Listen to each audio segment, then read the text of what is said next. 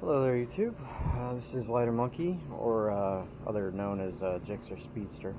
I don't think I'm actually known like that on YouTube, just Lighter Monkey. I put up a couple videos of this XCR in the past, a few running videos. I was actually saying that I was going to try to put some more videos in, but I had a couple little issues with it. And I just kind of wanted to make this video to go over some of the issues that I've encountered with this rcmk XCR. Overall, very good truck. Better than DBXL. Better than the Red Cat that's got the same, I think it's called the Red Cat Chimera. That thing was a pile of shit. I actually had one of those. If you look on my channel, you can see some previous videos. That thing was a complete piece of shit. The Red Cat Chimera anyways. But yeah, this is a video just about the XCR. One thing in particular, like I said, the reason that I haven't made that many videos on it recently, I don't know if you can see it very well. There we go. This is one of them. This is the clutch carrier for it, and it's a plastic clutch carrier. You know, you can just by like tapping it, it's not metal. This is the base model of the XCR that I've had, I don't know, maybe a couple years, something like that, a year and a half, maybe more. And you can tell just by looking that there's some upgrades there. Of course, not the stock engine, not the stock pipe, but yeah, like I said, this is just kind of going over some issues that needs to be addressed with this car if you do end up picking it up. One of them is going to be, like I said, this clutch carrier. It's plastic, and the inside, you can actually tell just by looking at the video, the inside melted because there's just no ventilation going. There isn't much ventilation going into this clutch carrier. There's barely any ventilation going into it. I mean, yeah, you got like two holes. You got two holes like right there, but that's, and then a few holes on the side, but that's barely it. And the bearings, this is like my third plastic clutch carrier. And I got tired of it, and I was like, screw this, I'm just picking up the Turtle Racing clutch carrier that's on there now. You can see it. I'm going to take the body off here in a minute. But, yeah, I just thought it was strange, because the first time of driving it that I ever had the vehicle, you know, driving it a few times, and I never really had that happen to where it burned up. And these bearings in here, the one side of the bearing you can tell just took a crap. These bearings in here were good bearings. They were fast eddy bearings. So, like, it got really hot, apparently, and this plastic, you shouldn't make a clutch carrier out of plastic anyway. I don't know what the fuck rcmk was thinking. But, yeah, that's one thing, and then I had to get the shocks set up a little bit better. There's other springs on these rear shocks. I got the stiffer springs from DBM. I don't know the part number. They were for the DBXL. Some of the parts on here were for the DBXL, but they fit the XCR, so, you know, that's good news.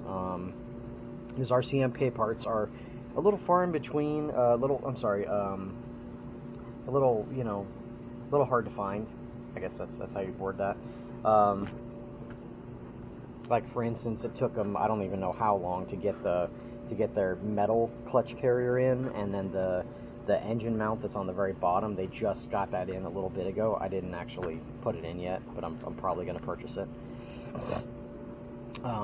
But yeah, the shocks, the shocks are really good. They have, I would say, a big improvement over the DBXL. They're made a lot better. You know, they're just, you know, they feel better. They're not spongy as hell. There's actually good shock oil in them to start.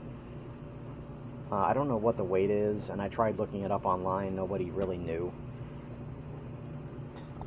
But, yeah, the front still needs the harder springs on it. Of course, I have the outerwears on the shocks. You need those, kind of help protect your shocks when you're driving in shit tons of dirt. And you can see the outerwear on the engine. You can probably see that. And then on the pull starter, you want outerwears on your stuff, people. You definitely do. Kind of just like Bodagel's always saying. He says it almost every video that he's in. You know, outerwear's kid, I eat steak. Sorry, I'm not making fun of him or anything if he sees this video. He's actually a really good YouTuber as far as RC stuff goes. Yeah, and a few other little things. Let me take the body off. Oh, and then by the way, the body, when you get an XCR, these bottom clips pop off all the goddamn time on the body. So what I did is I drilled a couple little holes, and you can tell, let me hold the body up there, drilled a couple little holes on each part of the body, and then equipped like a little S kind of carabiner, I guess is what you would call that. You can see it right there. You can just buy these at Home Depot, and then the clips just stay right on there, like all the time. And then you can do, I didn't do anything with these, but you can, you can put some wires or something and attach them to the actual body if you want to, put like little body wire clips around, and then that way they stay on. But these stay on pretty good. But the bottom ones were the ones that were always falling off, because they get, if you take a hard jump, your truck will hit the ground, and then the bottom body clip will just fall out. I lost, I don't know, fucking 10 of them easily. So that's something to note if you pick up an XCR, or if you have one. Okay, and then you can tell I got another exhaust. The stock exhaust, I'm not going to say anything bad about it. I'm sure it's probably a good exhaust. I've just never been one for keeping stock exhaust on my vehicles. You always want to go with the upgraded exhaust. It's just better, just better, I guess, better back pressure and stuff going through the exhaust. It's just a tuned pipe from like DDM or something is always better than a stock pipe. It just always is going to be a lot less restrictive and stuff. And this tuned pipe sounds amazing. Like, it sounds great. Like, it's not crazy loud. It's perfect. It was from a DBXL, and I just did a couple modifications to it. The way it mounts to the body is a little bit different than how you would do it on a DBXL, but it looks fine, and it looks like it's almost supposed to be like that. I had to drill a little hole just right there on the bottom, which that's not a big deal. And of course you can tell 845s in the throttle and the steering, which you can't go wrong with high-techs. You can't. I've had high-techs in a lot of my other cars for years, and they never crap out. Like, never. Let's see. And yeah, you can see the outerwears there. You can see the pull start outerwears, and then I got the outerwears on the air filter. And by the way, the air filter that comes with it is okay. You can probably use it. That comes with the RCMK. But I have a DDM from a Losi 5, like a 2-stage air filter with the outerwear on it. And then of course we have the Performance 990 carb. Kind of helps keep dirt out a little bit better with the performance version of that 990. I just recently installed these on. We'll see how these work out. The full force, like fuel fittings and stuff. We'll see how those work. I haven't actually even tested it with that on there. Yeah, and there's the DBXL clutch carrier. That seems to work okay, and it worked all right. It just, I couldn't, and I got it mounted and everything okay. I couldn't use the stock cage that goes over the engine that's with the RCMK, which it looks cool, and it covers the spark plug really nice and stuff. Like, I like it, but I can't with this clutch carrier. You can't have that stock cage over the engine. I ordered the Losi one, and I might put it on when I upgrade the engine and do some other stuff to it, which I'm going to do in the future here. But, yeah, of course the little DDM gas cap, gotta have that, represent DDM racing. Yeah, but the front, I think I definitely need to put the other stiffer springs on the front. It comes down and slams too hard on the front. The rear's good, like it's real good stiffness, like it comes back up, it's like that's actually really, really good. Another thing I was really impressed too about the XCR is the battery tray. The way the battery tray sits in there, I'm not going to pop it off, but you can take a look at it if you're, if you want to look at an XCR at any point. It's actually really well made. This tray just pops off pretty easily. I mean, you got to fidget with it a little bit, but then it's got a little holder in that holds the battery in, and you screw the little holder down. You don't need to put any foam. You don't need to do any of that shit with the battery.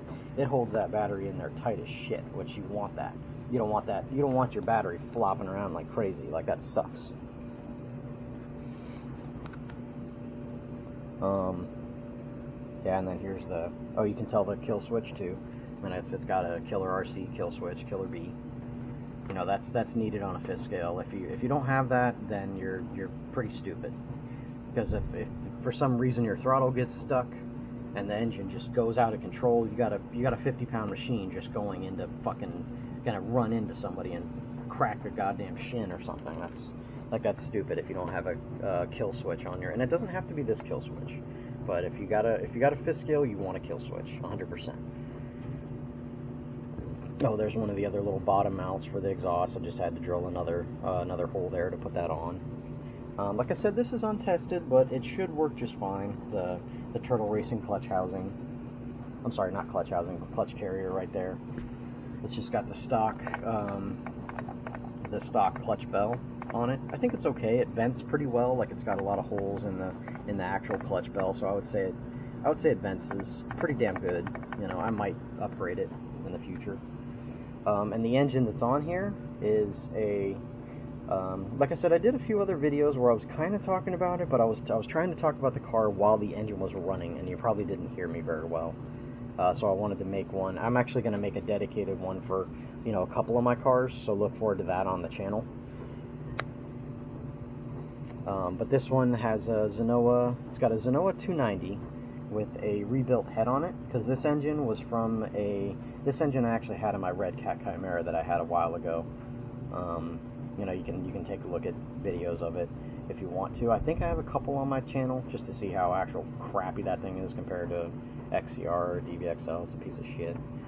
But yeah, this engine was from the Chimera that I had, and somehow it got a shit ton of dirt in it. I think I had a TGN air filter, and it got a lot of dirt in it and just totally screwed up the fucking filter, or just totally screwed up the engine. I took the engine apart and there was dirt in it like a son of a bitch. So what I actually ended up doing was I ordered a new head kit, I ordered a new piston kit, and it's actually a performance piston and head kit, but it's like the lowest version of a performance piston and head kit for the 290. So it's not a crazy one. I just wanted to see if it would work, and I wanted to keep it a little inexpensive if I could. So I found it on the deal of the day for DDM and went ahead and picked up the head, the piston, and, you know, just a couple other various gaskets and stuff, and rebuilt the engine myself. And I'm actually very happy how that turned out. Like, it runs great. Like, it runs fucking awesome now. I just did a really good job cleaning the engine, did a real good job sealing all the engine internals, you know, get some sealer in between the header, get some sealer where the two parts of the crankcase touch, you know, where they come together, and it's, you know, and it's amazing now. Like, it's a good engine. But I do have some plans for this thing in the future, so look forward to some videos of that,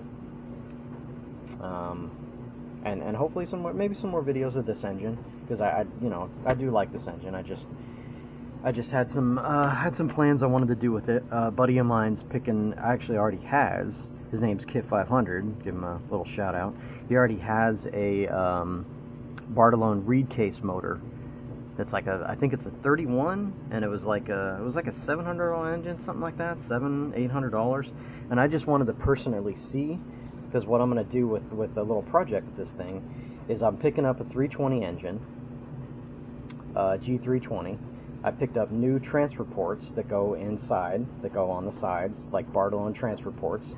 I picked up a ported and polished, like championship ported race head kit for the 320, and my buddy's gonna sell me a performance flywheel for it, and you know, just various other odds and ends. And I want to see what kind of power ratio and stuff, and like how close I can get a G320 to his like $800 engine that he's gonna throw in his Losi and his Losi buggy that he's been building.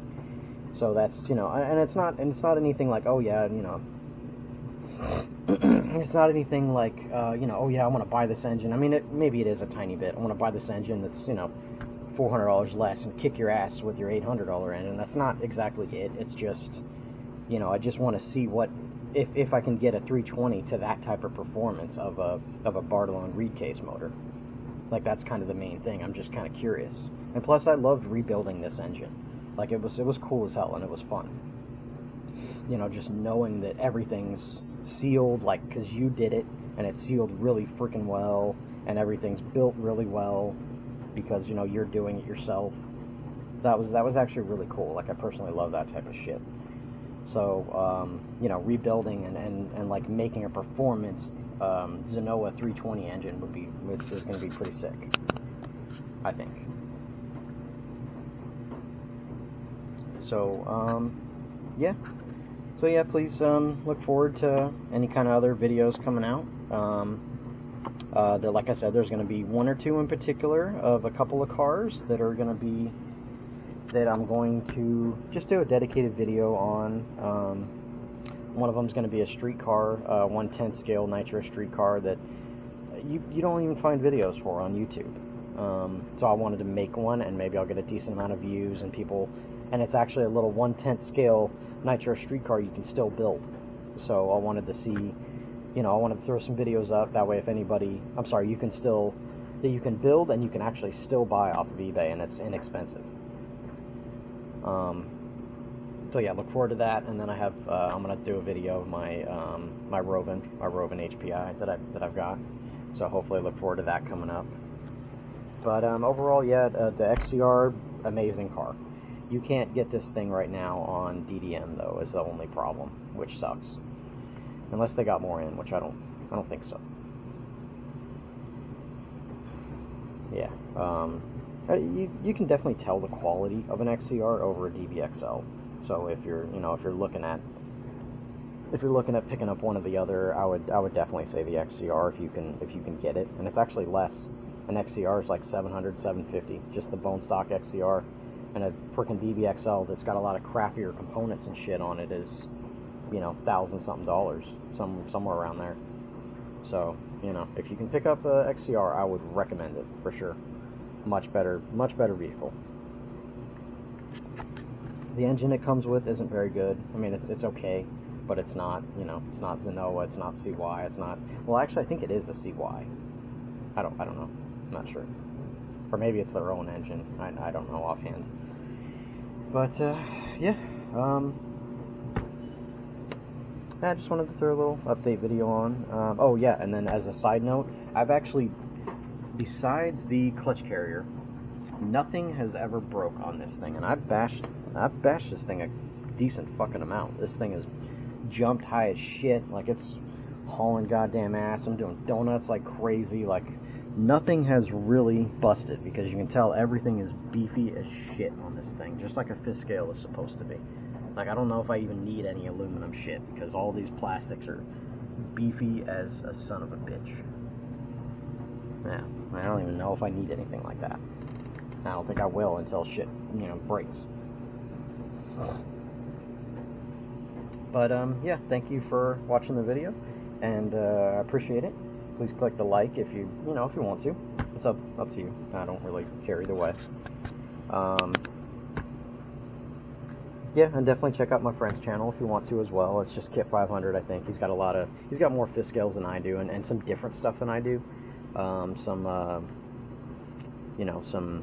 Krakens. He's got a big ass fifth scale that's a fucking monster truck. Check that out if you'd like to. Kit 500, so KITT 500. But, yeah, thank you for watching, and you have a good one. Bye.